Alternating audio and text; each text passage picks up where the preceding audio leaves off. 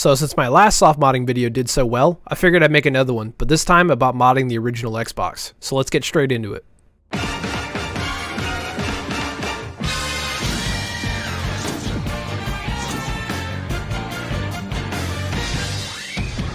So for most of you that have seen my tutorials before, I like including a price point and how much you're going to spend to get the job done here.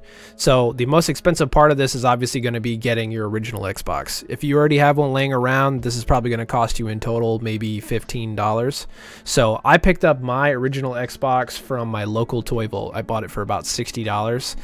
If you guys don't have a toy vault in your area, I'm sure you can find it on eBay for a cheap price. But next, you're going to need a female USB to original Xbox adapter. You can get this at walmart.com for $6.89. The way it usually works for this is the cheaper the cable, the longer you're going to wait for shipping time because it usually comes from China. I'd recommend just, biting the bullet, spending $7 and getting this cable in roughly a week from today.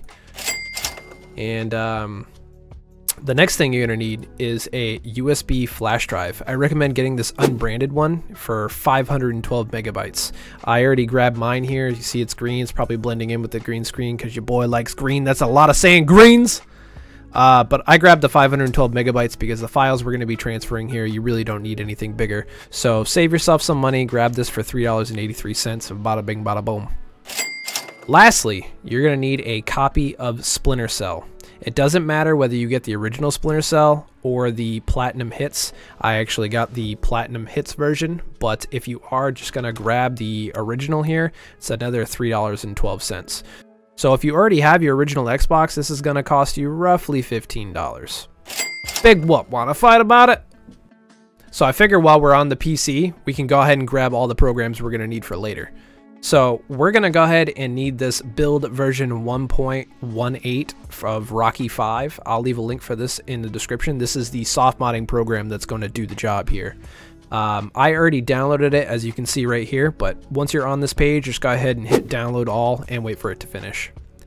Next up, we're going to need a file transfer program, or an FTP program really, and you're going to go to WinSCP. Again, I'll leave a link, and you're going to go to download. And oh cool, did it right away. And the last thing you're gonna need is Explorer 360 Beta 6.7. Again, I'll leave a link for everything. And you're just gonna download this here. Okay, so once you have this downloaded, you're going to right click, show in folder. I'm going to make a folder on my desktop and call it Xbox Mod Tools. You guys can do whatever, leave it wherever, but this is what I'm gonna do. I'm going to take all these files here and drag it into that folder, and we're just going to leave it here for later. We'll come back to this after we format our USB hard drive here. So, well, flash drive, I should say. It's not really a hard drive, especially at 500 fucking megabytes. But you're going to take your female USB cable that we got here, plug that into your Xbox, and then we're going to attach our flash drive to it. So let's go ahead and head over to the Xbox and see what happens. So now that you got that connected, what this is going to do, it's going to format our USB hard drive. You don't want to do this on your PC. You want to make sure the Xbox does this and let it do its own thing. So once you have that all connected, go ahead and select memory. And you're going to get a message that says, the memory unit you inserted isn't working correctly. It has been erased. That's fine. That's exactly what you want it to be. So what this has done is already formatted it to whatever program the Xbox needs to be to make it run. So just hit OK. And we are going to take our hard drive back out and we're going to plug it back into the PC. So now that we have that plugged in, you can see here removable disk E is blank. You can't really do anything with it. That's fine. If it asks you to format it, don't do it. Leave it alone. And we're going to go ahead and just exit out of that. And now we'll deal with those programs that we just downloaded. So we will start with this build file here. I'm going to right click it and go to extract to. This will make a subfolder here with everything we need. Open it up. And we have another folder here that says Xbox softmodding tools. We're going to right click and extract to again. And this will create another folder that we need. So once you're in here, you're going to see softmod package.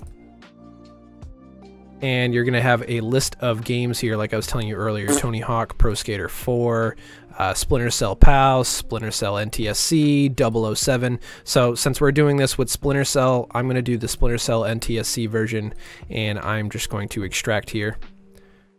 This is going to create a UData file with a, I can't even explain what kind of program this is in here, but it's all the information from the game.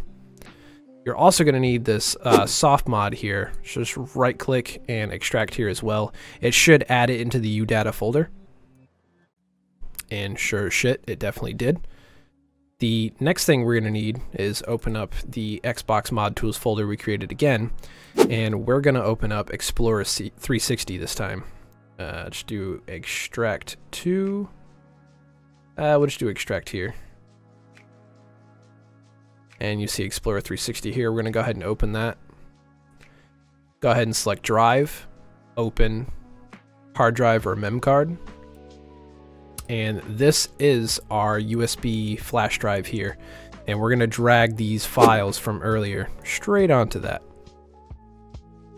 We're just going to wait. I can't move anything. Seems like my screen's a little frozen right here. But you can see the bar moving in the background. And now it's done. So we are currently done with what we need to do to the USB flash drive. So go ahead and hit drive and close. So the next thing we're going to do that I recommend doing is burning a disk for some Xbox extras. What this is going to do is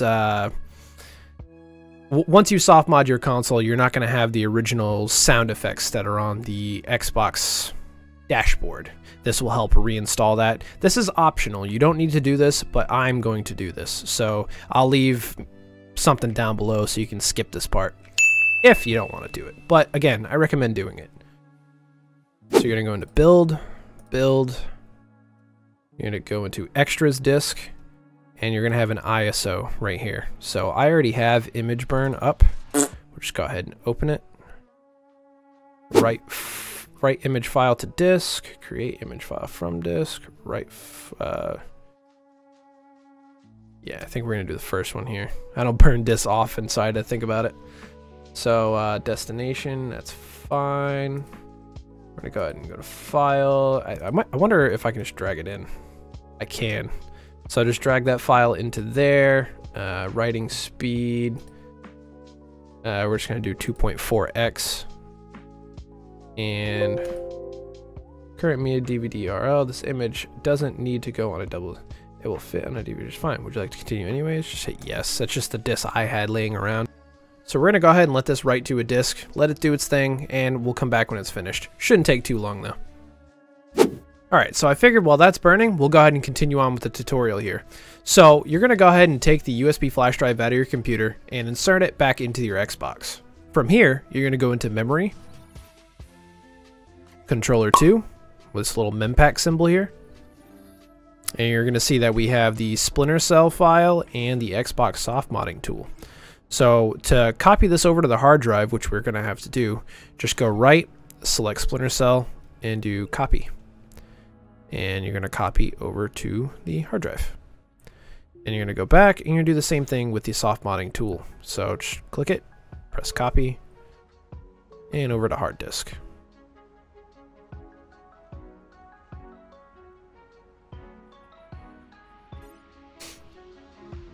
Now from here, just to double check, we're going to go over to the hard drive and just verify that we have... I guess you guys can tell that my disk is done burning. That's the sound that image burn makes when it's done, folks. Scared the shit out of me. Anyways, you can see that the softmodding tool in Splinter Cell is all done here. Just go ahead and press B. Press B. And now we're going to insert our copy of Splinter Cell into the Xbox. So once you do that, you're going to notice, obviously, you're going to have a game playing. Just go ahead and let it boot up. I'm not sure if that's loud or not.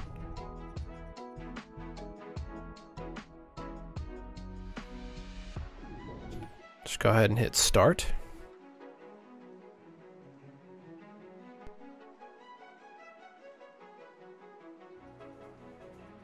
You're going to hit start game, and you're going to see you have a profile called Linux.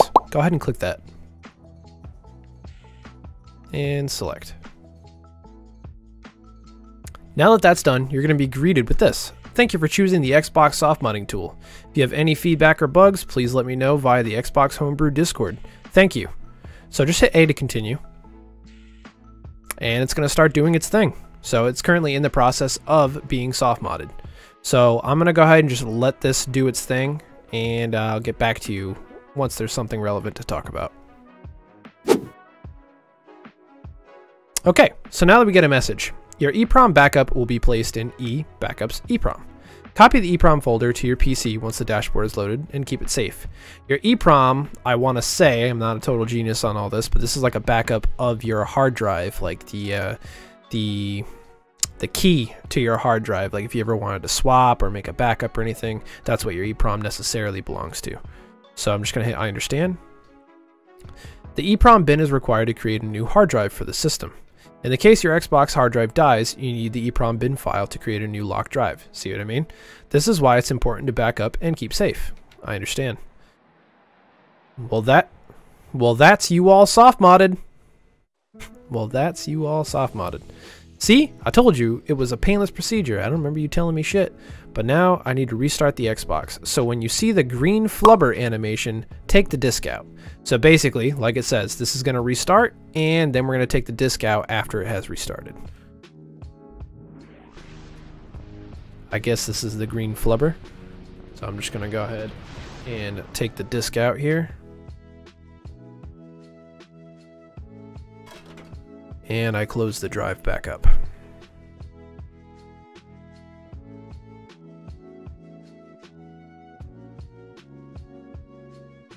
Yep, so it's just going to keep doing its thing here.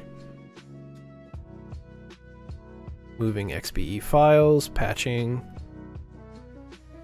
backing up the Xbox EEPROM. EEPROM, what up, AA-Ron?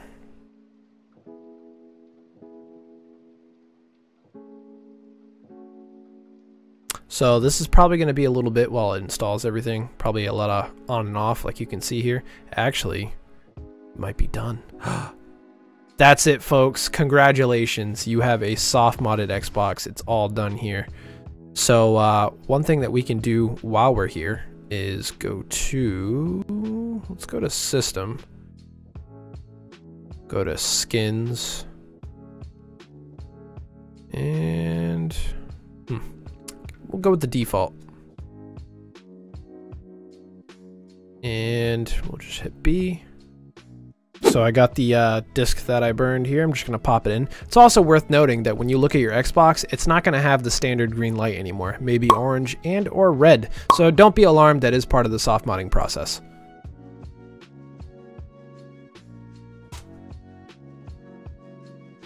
Okay, so now we'll figure it out if I fucked up this burn. Alright, so the disk seems to be working. So what we're going to do here... there we go. Couldn't get it to work for a second. So we're going to go to Dashboards. Microsoft Dashboards. Stock MS Dash. And we're going to install.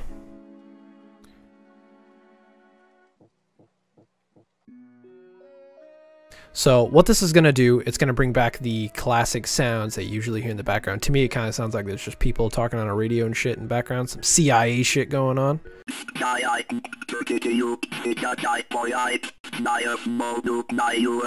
Install the audio. Yes. And yeah, just give it more of a better feel because it's honestly pretty quiet when you boot it up. So again, this is totally optional. You don't have to do this, but I figured go big or go home, right? Gotta love the wording in this. That's the MS dashboard installed. All right, well, it's good news that it's done, right? So one other thing that I just want to show you on here, if you go to applications, there are other things you can install. DVD to Xbox, DVD-X. This will allow you to basically, you know, pop in an Xbox and burn it straight to the hard drive and stuff like that. Usually when you click it, it should tell you what it does. I'm not going to go through any of that, just to kind of keep this video a little shorter. So let's go ahead and go back to the menu. So the last thing we're going to do here, see you have copy disk to hard drive, Go to B. Gonna go to Applications, and you're gonna see NKP Patcher Settings. So we're just gonna go ahead and open that.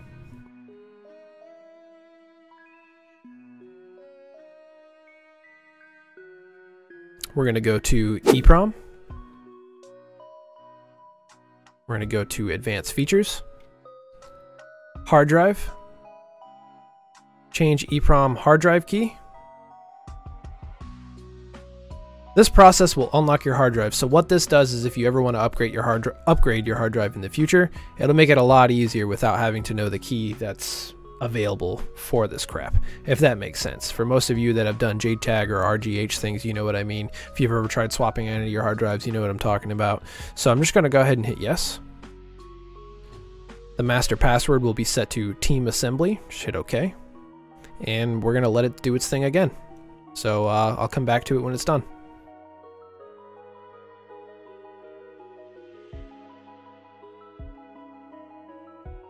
Okay, it's all set. So let's see if we can go ahead, exit, left trigger, right trigger, plus black back.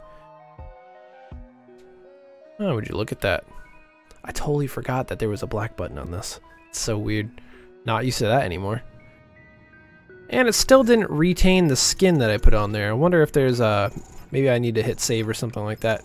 But whatever. The very last thing that we're gonna have to do is copy over our information from our EEPROM to our PC to make sure if those files ever get lost, we have a way of bringing them back to the Xbox so they're not, you know, permanently gone. So let's go ahead and get back to the PC and then we'll wrap up this video. Alright, so to finish this all up, we're gonna go into our folder we created earlier. You're gonna run the WinSCP file. I already did the setup, so I already have the application already, but you're just gonna do that setup. Once you have that done, go ahead and open it up, and it's gonna ask you for some login information. So you're gonna select FTP. The host name is the IP of your Xbox, which is displayed on your home screen. So that will be, for me, the default username and password is Xbox and Xbox. Go ahead and hit login. And you'll see that I got right in here. So what I'm going to do is just navigate. So I'll explain as well. The left side is your PC. The right side is your Xbox. So you're going to go into your E folder. And you're going to want to make a copy of this backup folder here. So I'm just going to... let's see. Go to my desktop here. My folder, Xbox Mod Tools. I'm just going to save it right there. So we're just going to go ahead and right click it and download. It says to desktop. That's not where I want it. We're going to go to desktop, Xbox Mod Tools, and hit OK and OK. So now if we minimize this, you'll see that in our folder we have a backup folder now. If you're ever worried about what you did with your EEPROM and completely altering your console, you can always go back and you can actually see your default bin, what it was before we changed it. You can also go to Xbox Info and it will tell you all the information that it just recently changed it to. So as long as you have this on lock and you're holding on to it, should be all set. Alright, so now you guys can enjoy your soft-modded Xbox. If you guys like tutorials like this and maybe you want to see me make some more videos of adding emulators onto this bad boy, just leave a comment down below, drop a like, maybe a subscribe, and let me know what kind of content I should cover next. I'll see you guys later.